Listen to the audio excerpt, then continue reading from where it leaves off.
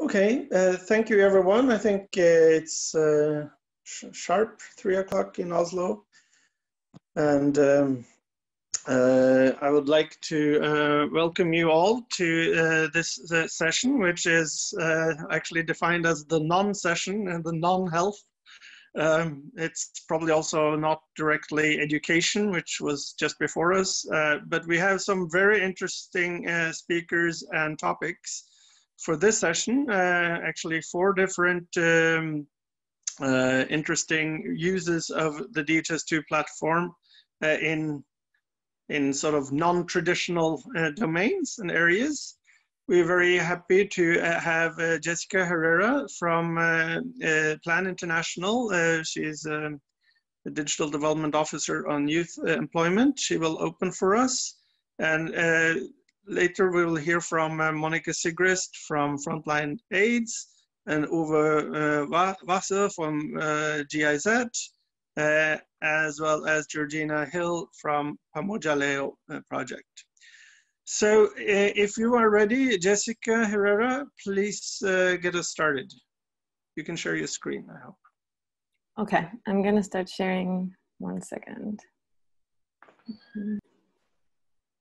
Okay, can you see my screen? Now it's perfect, yes. Okay, perfect. Okay, well, good morning, good afternoon, and good evening. I know we're coming from all parts of the world. I'm really happy to be here. As Nud introduced me, I'm Jessica Herrera. I'm part of Plan International in the Youth Employment Solutions team.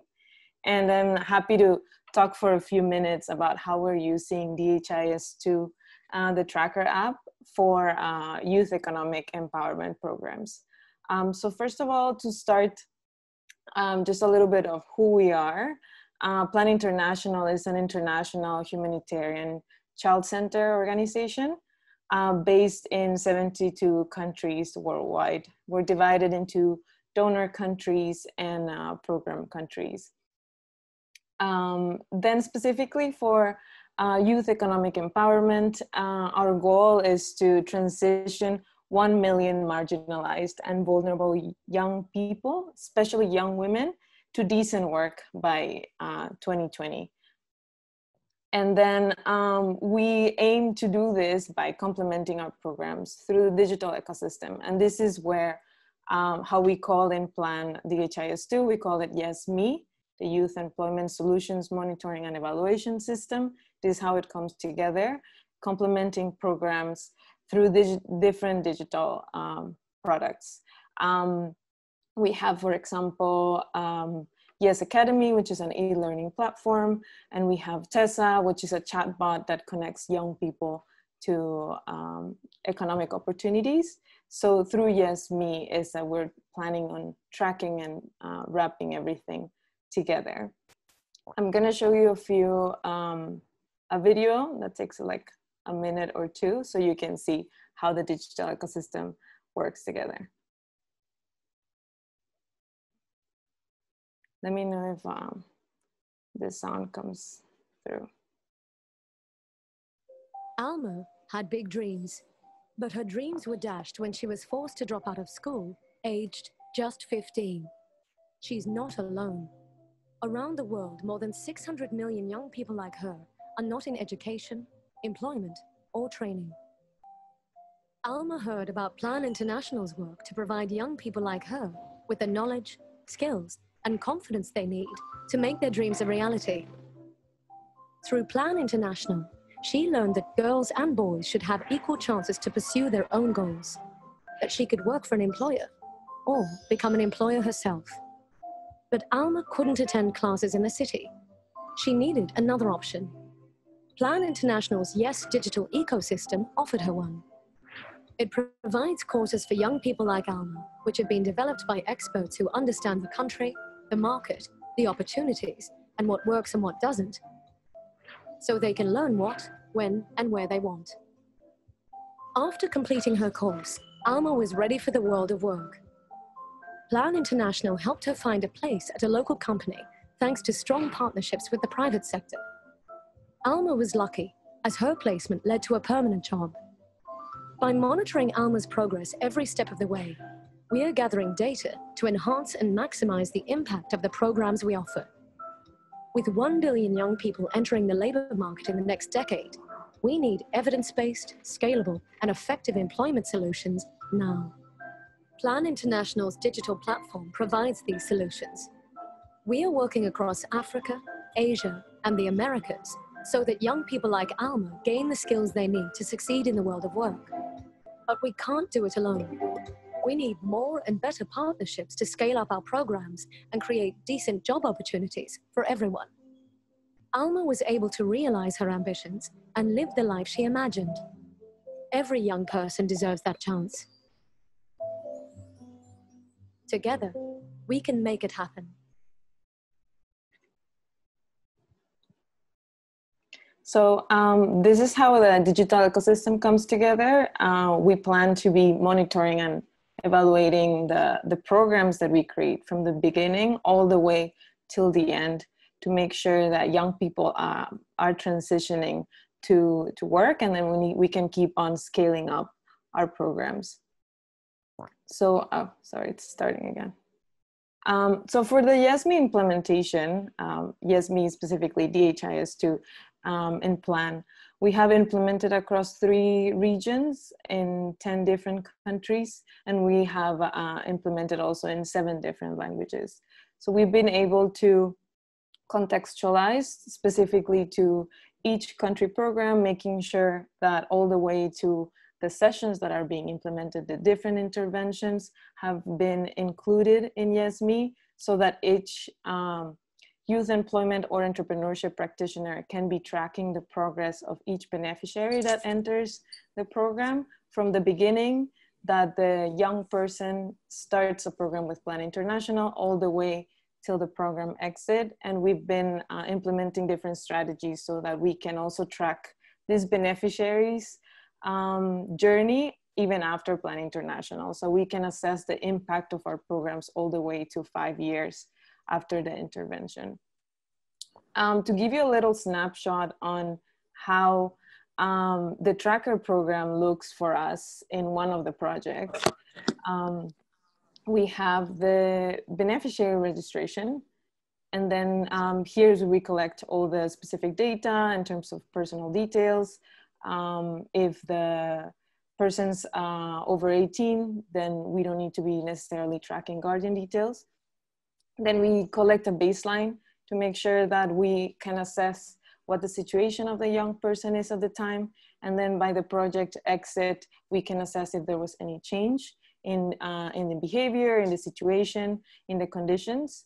Then we go through an enrollment process in which we register this beneficiary in either an employment or entrepreneurship track. And then also we have different activity details, different sessions, different interventions. These are just some examples, such as internship, apprenticeship, all the different trainings that are being handled, mentoring opportunities. Recently, we've added also a COVID track to make sure that we can track also the cash advance that we're giving to these entrepreneurs. So through these session details, we're able to track what young people are staying on the program and which ones are dropping out. And that way we can track each step of the transition to employment. Then we have the project exit, and then we have the follow-up. And our aim is to be following up to 5 years, so tracking this individual beneficiary. Specifically, the data from YESME, we look at it in 2 different perspectives. We look at an individual level and the program level. For the individual level, we like to understand the situation of the beneficiary, identifying patterns, trying to reduce barriers in terms of getting employment, which is in the end the aim of the program, trying to see if in different stages of the employment or entrepreneurship program, young people are dropping out, and if this is something we can avoid in our program, and also like trying to match the skills of young people to the job. And in terms of program overall, we aim to achieve more decent work opportunities, maximizing the impact, increasing the quality we're able to assess if our indicators are showing that we're transitioning the most amount of people from registration all the way to program exit. We're able to transition them to decent work opportunities. And also like with the evidence base that we're able to obtain from YESME to facilitate scaling up through partnerships and through more funding opportunities. Just to highlight some specific challenges, the data security and youth safeguarding. Since we do collect a lot of sensitive data, we give waivers either to the guardian or to the young person itself. And then we're able to limit as much as possible through use of roles in DHIS2 to make sure that the people that have access to the data, it's very limited and just specifically necessary. COVID-19 has created additional limitations on how we collect data, because usually we collect the data in interventions, in trainings, in physical interactions with these beneficiaries, but COVID-19 has put that limitation for us. So there's been different strategies, either through phone calls, or we're in the process of prototyping a chatbot through Facebook to see if we can collect this data in other ways.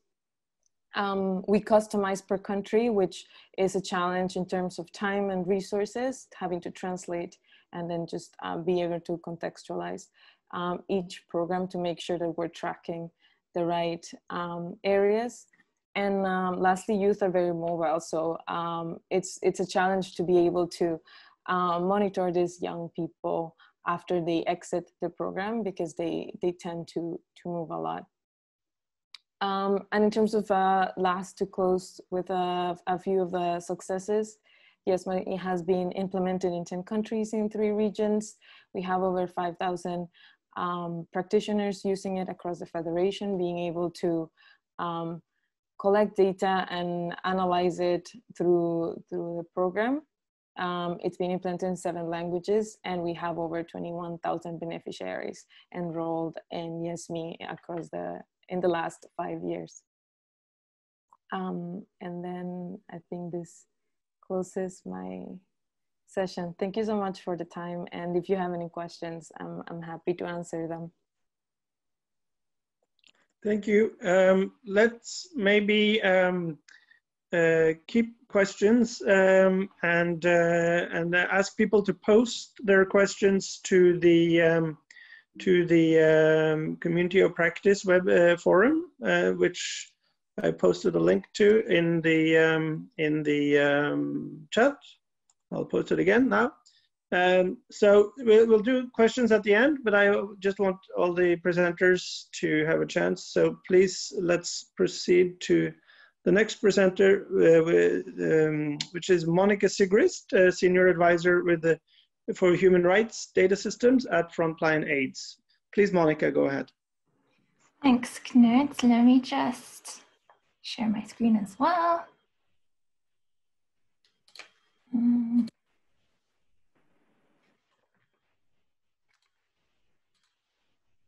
All right, is that looking good from your end?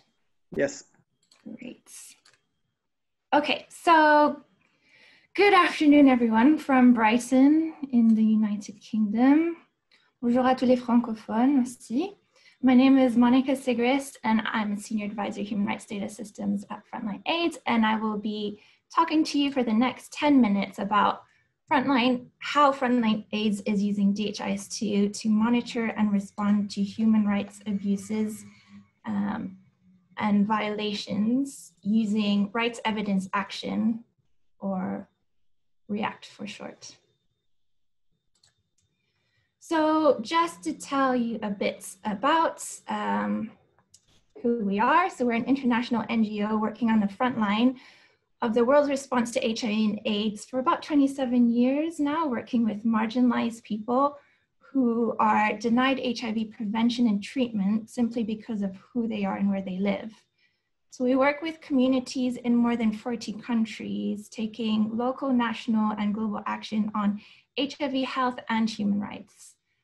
So together with partners on the front line, we work to break down the social, political, and legal barriers that marginalized people face. So we were seeing increasing stigma and discrimination and criminalization of people living with HIV and other marginalized populations in many places.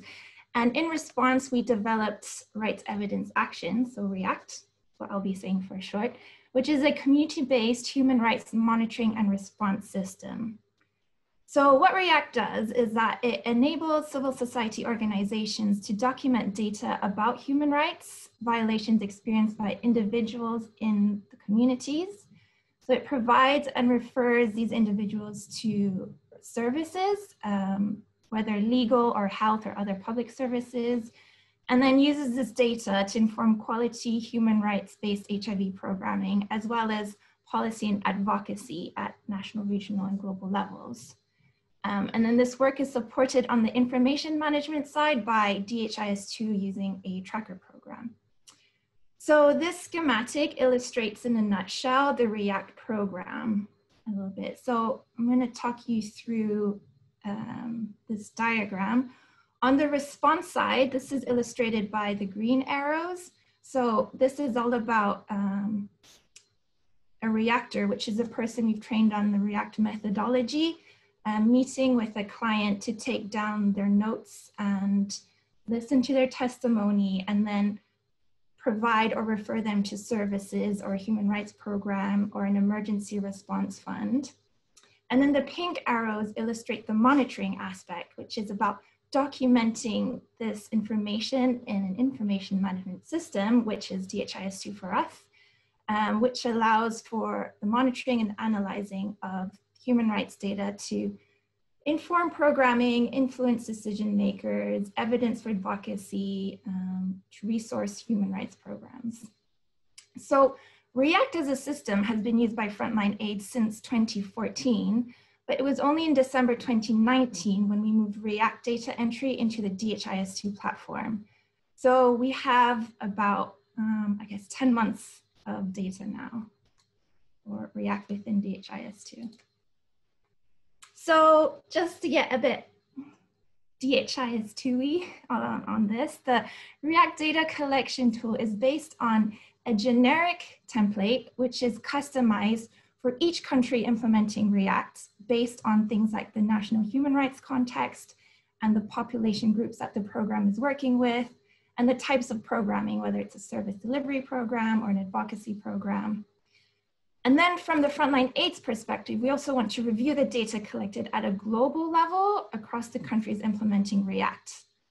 So in order to do this, the first thing we realized is that we needed to create a single program, so a single tracker program, as analytic functions cannot compare data between programs. So we built one tracker program and then used program rules and org unit groups to hide things so that the end user only sees the questions in the form that are relevant to them.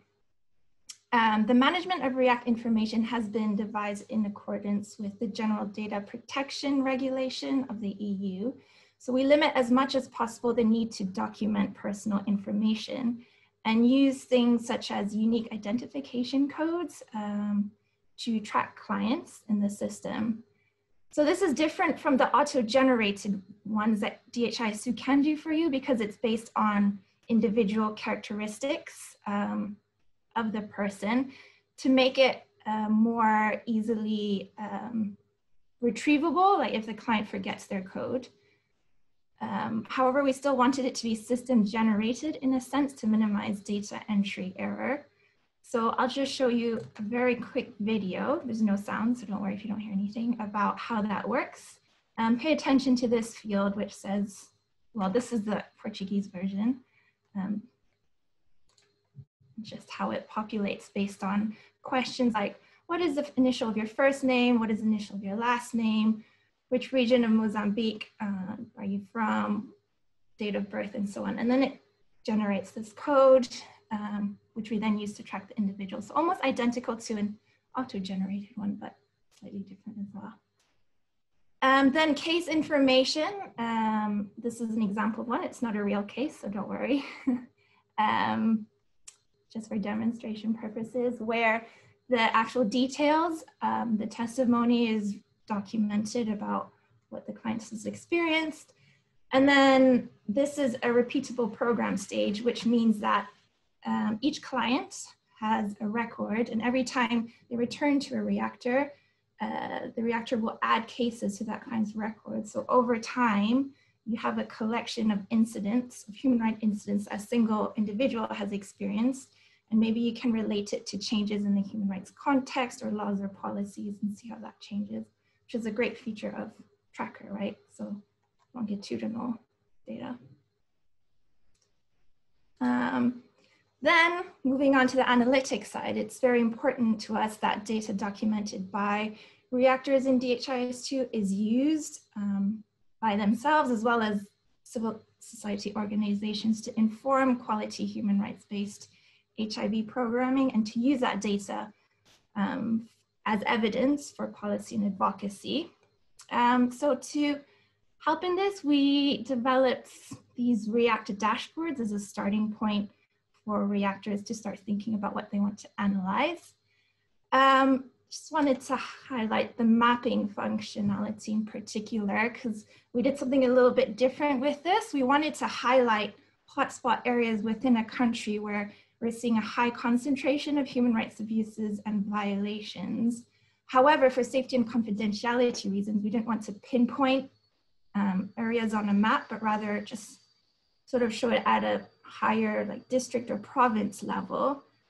This functionality was not available at the time in terms of linking an organization unit value type data element to the Maps app. So this is actually a custom map solution that we built with support from BAO Systems, but it's working very nicely, as you can see. I'm just going to play again a short video clip just to show you what sort of standard React dashboard looks like on the analytics side. So as you can see, we use a mixture of quantitative tables and infographics, and we track things such as the profile of the client, the types of perpetrators, the types of incidents, and then what services were provided or referred. And this, of course, can be further interrogated by partners to identify links between these two different or various different elements.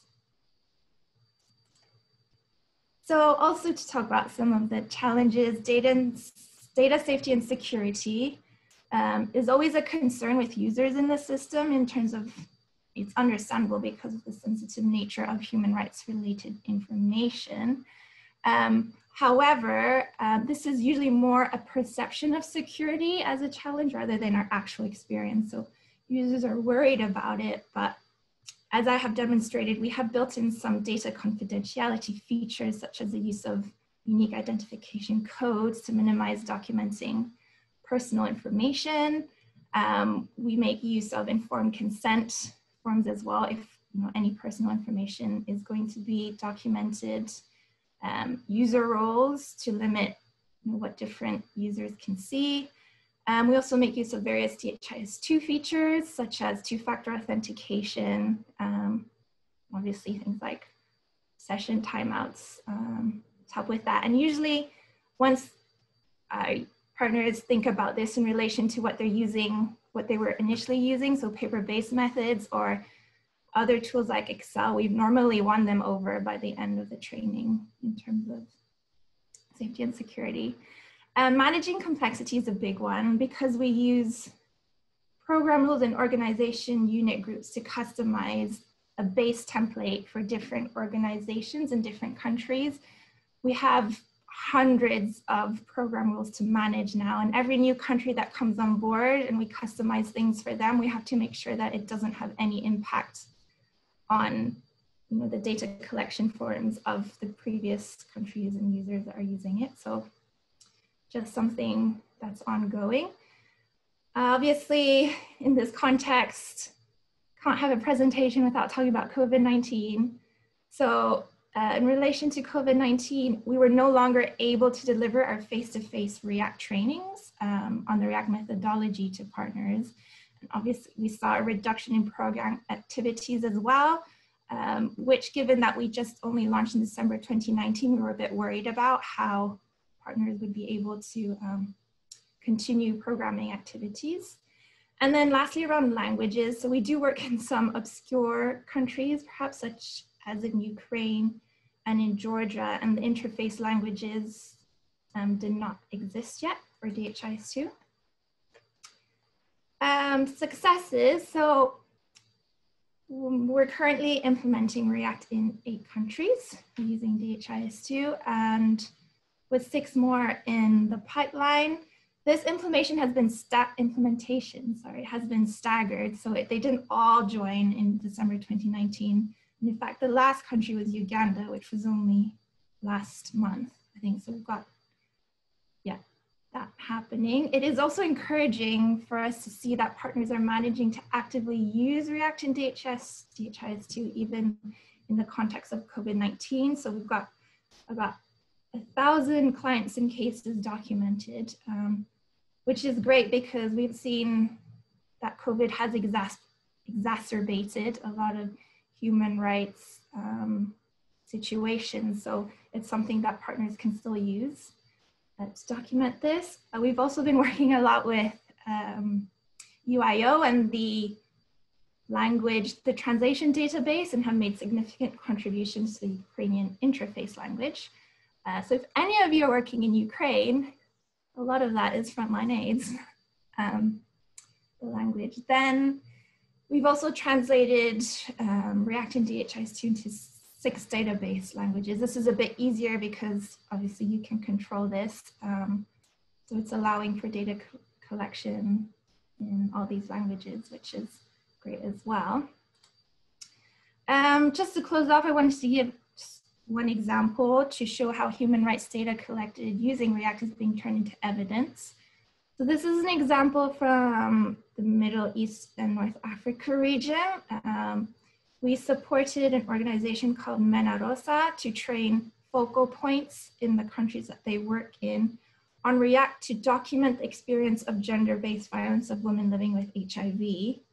And then React was used to identify and drive responses and to raise visibility of the issue and influence decision makers. So if you want to read more about this, I think if you Google Mena Rosa and silent stories, it'll be the first thing that comes up if you're interested to see what that looks like. Here is a quote from one of our React users. And it just illustrates how React is a tool to arm activists and human rights defenders to continue to make the necessary advocacy noises and arm themselves with evidence, which is now the panacea for any advocacy and development initiative. And yeah, that's all from me. Thanks for listening. Thank you so much, Monika. Very interesting 2 presentations we've seen so far. Some similarities and a lot of innovation as well, even in terms of language. So thanks. I'll hand right over to Uwe, who is working on health insurance and actually universal health coverage. So it's sort of health, but it's the financial bit. So Uwe, the floor is yours. Please stop sharing, Monika. And Uwe, start sharing. Yeah, okay. Can you see my screen? Yes. Good. Yeah, thank you, Knut. Thanks for having us. As you mentioned, we are working in health insurance, so non-health is not really very correct. You don't get rid of this. Let me start by introducing the team. Actually, this was planned as a shared presentation, but since we are offline for technical reason, I'll just do it as the only one. And actually, I'm the one who has done the least work on this. So the people you see on the slides right now, Yogita Saurav from HISP India and my direct colleague Saurav from GIZ. They have done most of the work of it, and all the credits go to them. They are in the community of practice. Knut has shared the link already, so if you have questions during the presentations, they will be ready to answer and they will be the competent ones. What is OpenIMIS? We call it OpenIMIS with an E, although you might want to spell it OpenIMIS, but we have voted we want to call it OpenIMIS because in Kiswahili you would also read it OpenIMIS, of course. It's a software for managing health insurance schemes, but also other health financing schemes like voucher systems or capitation systems. And it's an open source product. It's a global good that is in the catalog from Digital Square listed as a global good for health insurance operations. And the aim is, of course, to contribute to the improvement of the universal health coverage worldwide. We have several live up and running productive implementations, most of them in Africa. Tanzania started, then it was migrated to Nepal, where it is running the national health insurance scheme now. We have a few pilots coming up. This is changing a lot, so I'm not even very sure whether this list is up to date. We have a pilot coming up in Djibouti. They are working on this for the health insurance there. Zanzibar for a health insurance scheme, and also in Gambia there for financial transactions. And then we have country assessment in a number of countries, and we will have a new catalytic fund starting this year that will give us the opportunity to also support certain implementations. If an organization decides to go for OpenIMIS, we could have a bit of budget to support that process, and you just have to approach us.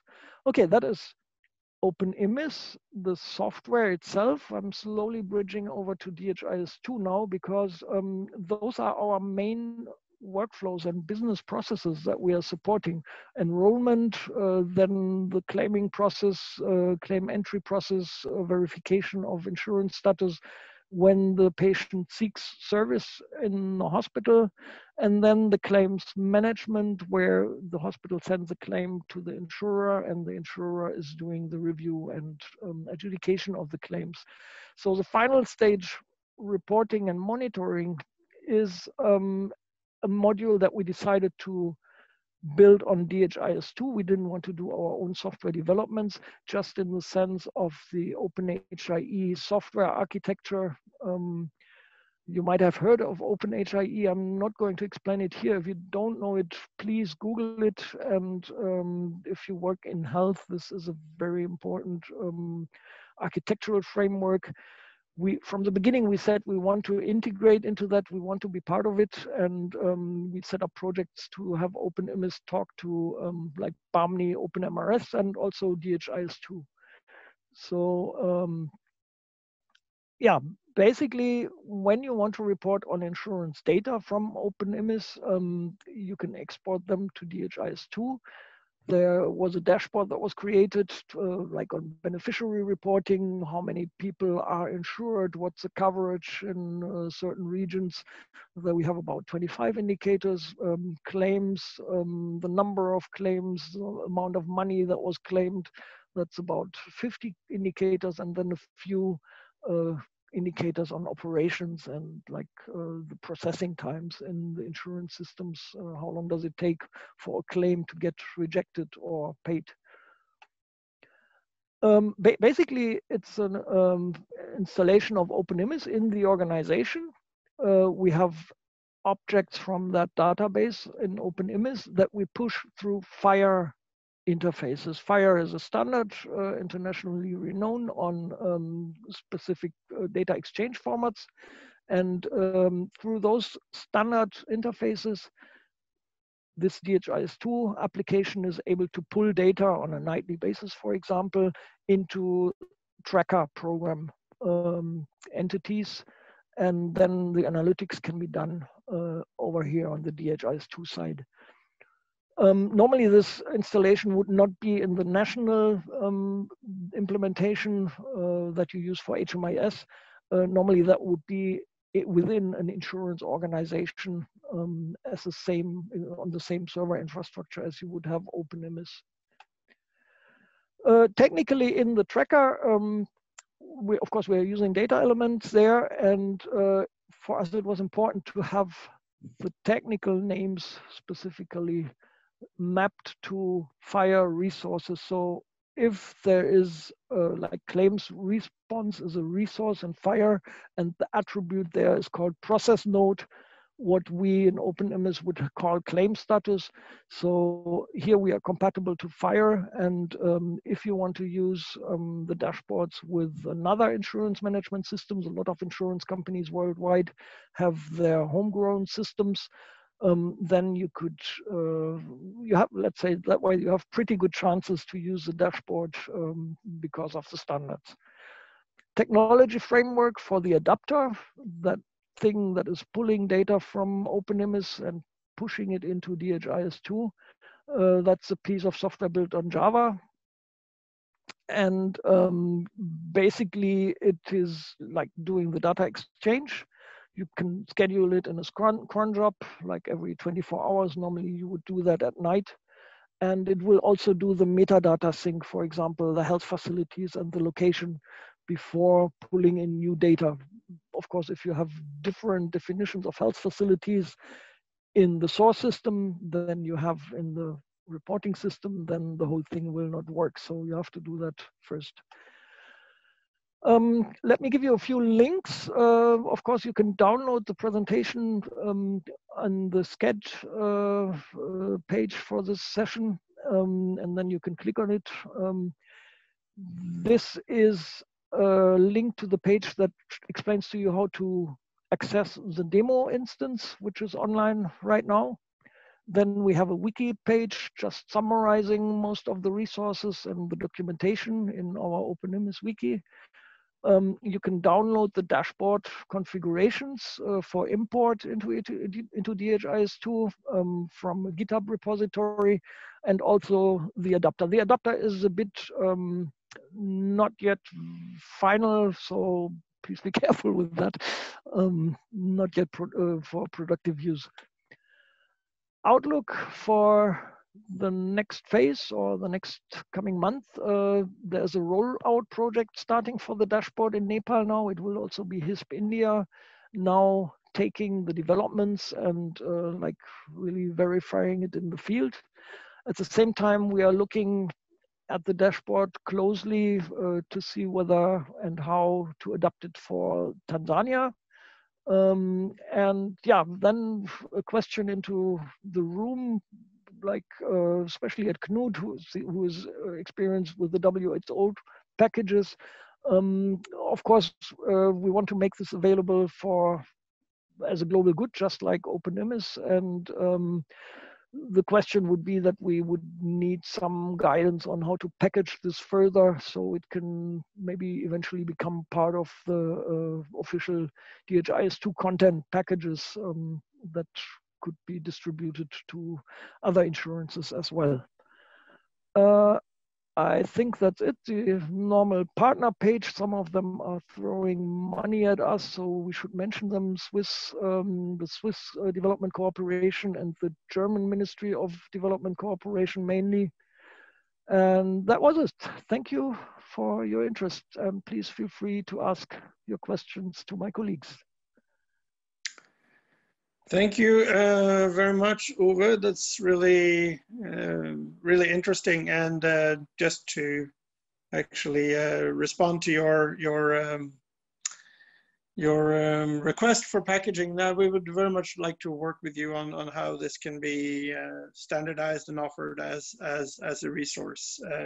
So yes, we started with WHO, and WHO is the main focus for developing content packages, but we really do want to do this as a more general process, also certainly outside of health. So even in education, we also want to offer packages.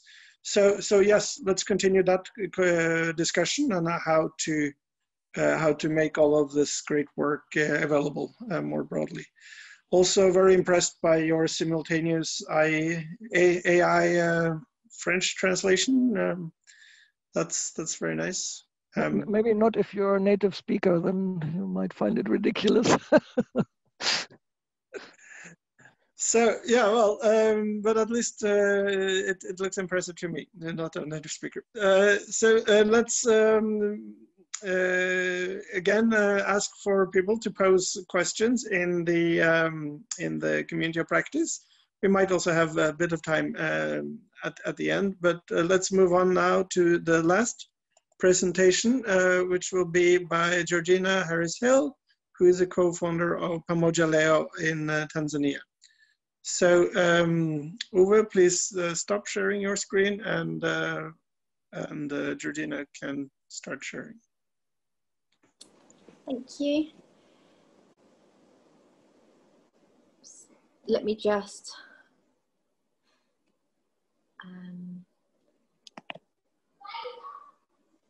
one second, let me just try and get it up. Can you see it? We can, yes, now, yes. Or it's not. 1 second, let me get to the beginning. So, okay, so my name's Georgina. I am the founder of Pamoja Leo UK, and I'm the director at Pamoja Leo Tanzania.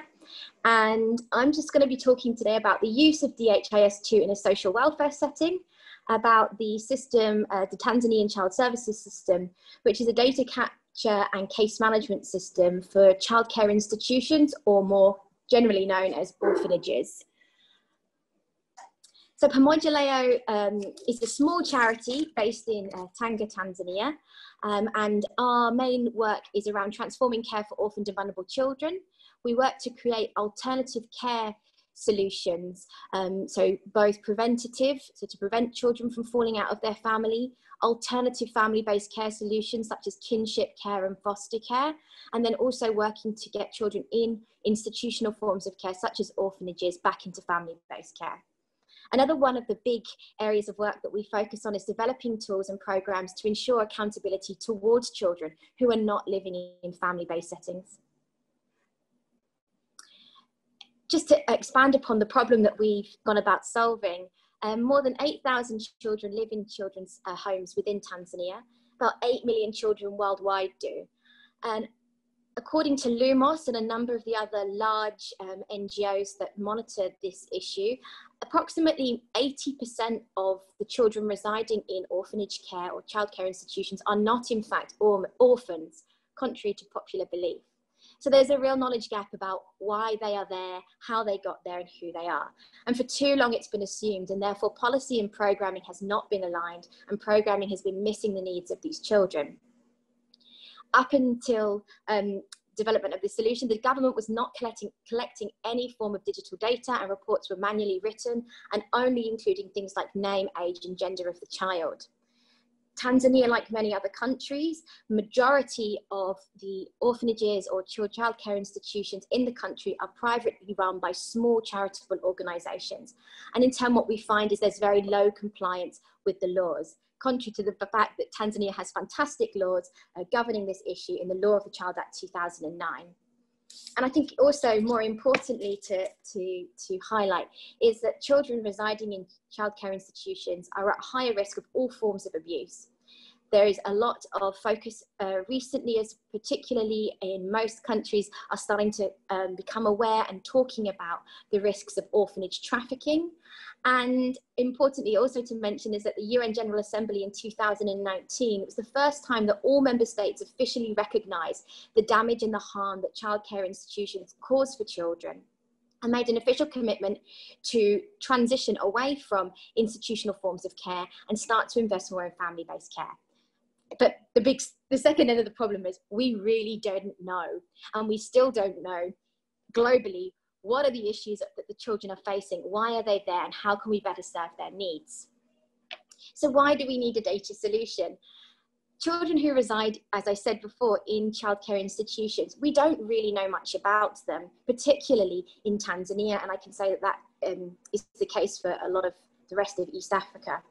And data informs programming. So without the right data, we don't know which kind of problems we need to be solving to ensure that these children can be transitioned back into the family. And I can give an example of that. When we started looking at the data that we collected through the use of the TCSS system, we started to realize that the major reason that children under the age of 1 were entering into orphanage care was maternal death. So we were able to look at different age demographics and different triggers that were causing them to enter. And through that, we were able to work on developing a program that addressed that problem at family level. And this year in our region, in our district, we've had no child under 1 enter the care system because they've been able to be helped through alternative programming. The other reason for a data solution is that there's lots of great laws, policy, and creations of this children's rights framework. But data allows us to translate these into measurable indicators and reduce corruption that is very evident in the system and increase levels of accountability. Our journey, as I said before, we were a very small charity, and we started off with a piece of paper and a pen. We walked around and individually interviewed all the children in our district who were residing in a childcare institution. We then transitioned that into a Microsoft Access database, and with that we went to the ministry. When we arrived, they said, great. We were able to produce some really shocking figures and highlight issues that for a long time had been assumed but never known.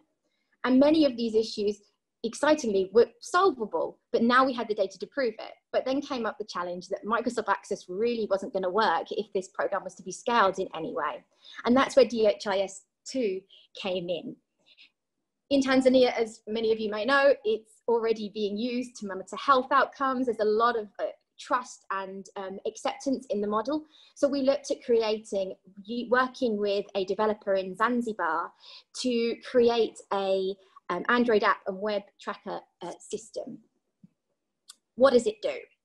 So at the beginning of the TCSS system, we have an aggregate data collection where we capture all the information of why a child is entering into care. And we get that really great ability to analyze the data of where these children are coming from and what the cause of entry. We're able to then use follow-up interviews, so capture the children as they are residing in these homes. We created different follow-up timeline of events so we can start to track things like family visiting, education, and health. We then, as part of the case management system, we added the ability to create exit strategies, and each exit strategy now comes with an action plan that's required, which is really important for increasing accountability and ensuring more compliance with the legal frameworks. We're also able, as part of this case management timeline, to be, if a case, an exit strategy fails, we can show that it fails and then create a new one. So it really gives us that history of a child's experience whilst they're in the care system. And this is really important because children often spend many years in orphanages, and staff turnover meant that historically this data and this information about the child themselves was being lost. And not only for a case planning and to be able to help the children in the way that is child-centered is this data important, but also children have the right to know their story and their history. And so actually through this, we're able to keep a track and really great knowledge about where children come from and why they're there. Another feature that we added in was the ability to create red flags. So things such as a child running away, or if a child's case hasn't been had any updates to it for 6 months. In the care system as well, particularly in Tanzania, this was an issue. Children were being left in orphanages for years at a time and no updates were being made. So by doing this and creating the bespoke dashboards to each layer of social welfare, they're able to increase the accountability structures. And if a red flag goes onto the system, we're able to create a way that certain tiers of social workers have to follow up on these issues. So that creating accountability structures for children is so important.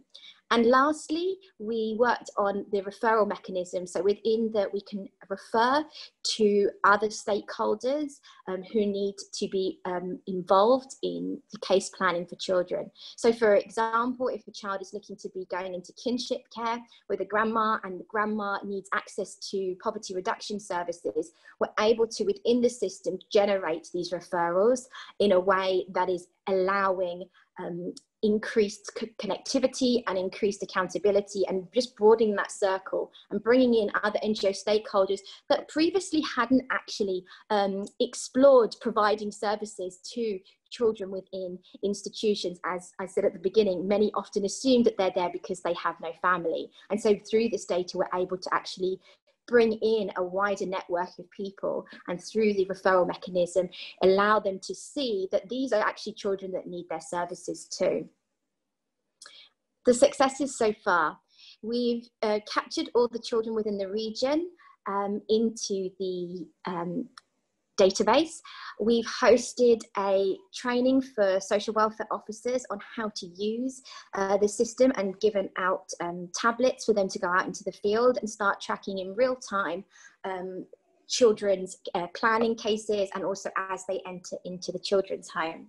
We have connected with the Ministry of Social Welfare, who are monitoring the project as well as a case study, and they are really excited. We've got really great feedback as well from them about how it is working. And the big thing that we're really excited about is we're seeing change in practice. We're seeing less children enter, more children going into families. And this is where we are really a big advocate for data-based solutions to this problem.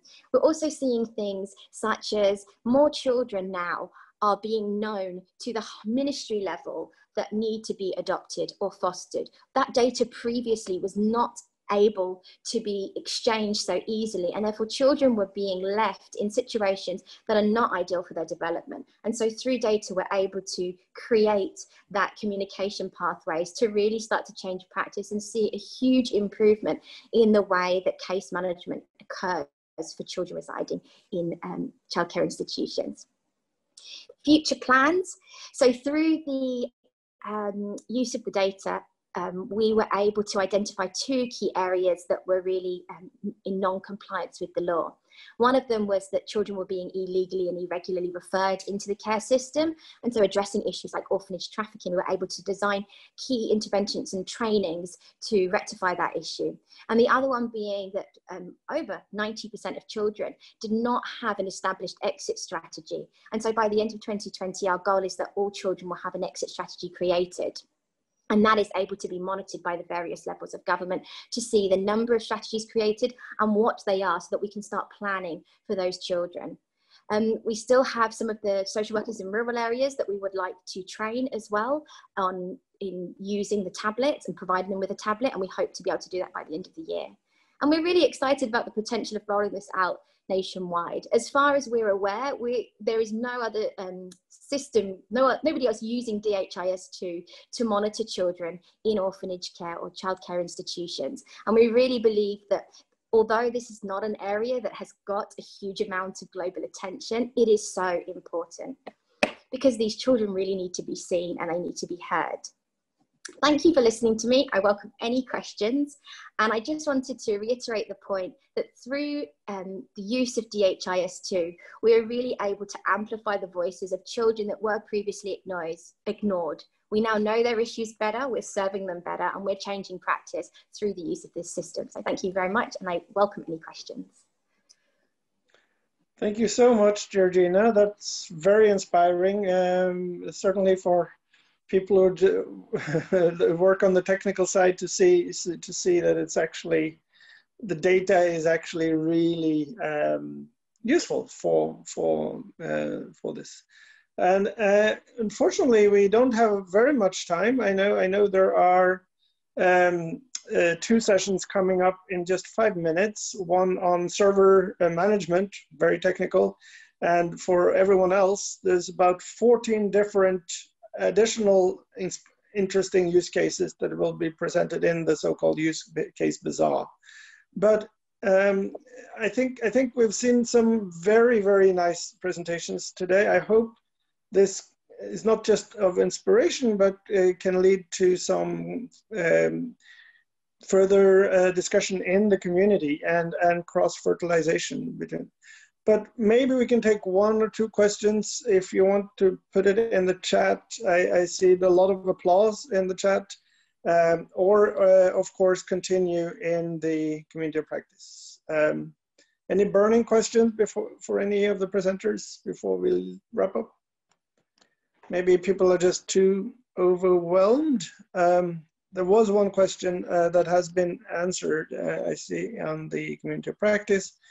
Well, I do hope you will all take this opportunity to forge new relationships, and you've seen interesting ways of using the platform. It's also interesting to hear that people had issues with cross-program analytics, which we are actually putting as a high priority for future releases.